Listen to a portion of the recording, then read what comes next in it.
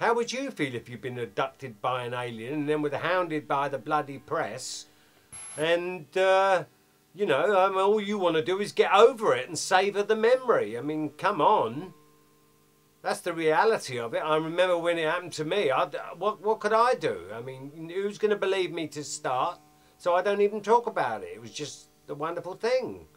And I'm lucky that there are other people I can share that experience with. But I'm not going to talk about it because you won't believe me.